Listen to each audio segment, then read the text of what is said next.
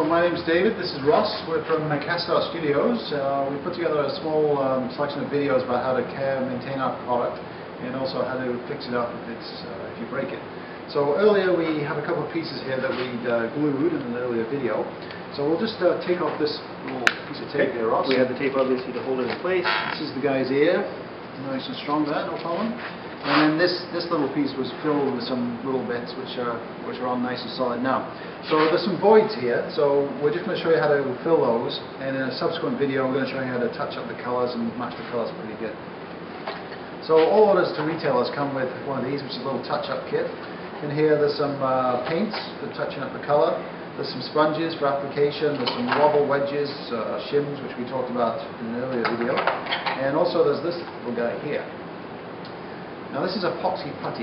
Now this is what we use for filling items. So I'm just going to pass it over to Ross and he's going to talk about that. Okay, thanks Dave. Yeah, as Dave said, this is an epoxy putty. It's a two-part putty. It's in a stick, so you can just cut off as much as you need. The rest of it is still good to put aside. When you cut off what you need, it needs to be mixed really, really well. You just knead it with your fingers. I'm not filling very much, so I don't need very much. I don't want to waste it, so I'm just going to cut off a little bit here.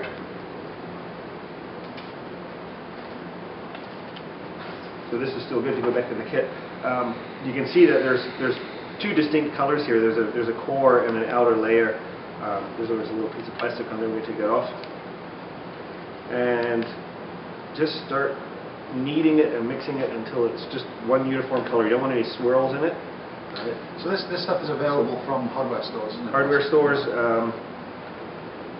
And I think yeah, it comes in hardware stores colors as well. You can get it different colors. We use one called Quickwood, and also this one is called Quick Copper. It's kind of a coppery color, so it goes really well with the ancient stone. It does okay with this Western slate. The touch-up paints will help you match it. So it really does take quite a bit of mixing. Once it is all mixed, you get about 10 or 15 minutes where it's still malleable, and you can mold it to the piece. Okay, so that's looking pretty good. So it's like the glue. You want to try to use a minimal amount. I like to smear the edges, kind of taper them out to the rest of the piece.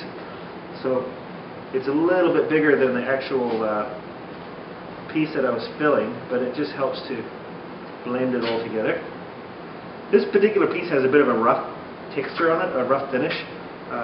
So what I've got here is just a green scrubby. There's, it's up to your imagination what you can use to sort of match the texture. If I just press this onto the putty while the putty is still soft, it's going to put that texture in there, and when the paint goes on, it's just going to help it make it look exactly like the original. You can see that we've already lost that void and the cracks. They're all covered up. It's actually looking pretty good. There's one more tiny little bit over here, just getting a little bit fussy. I don't think you need to be that fussy, but some people like to.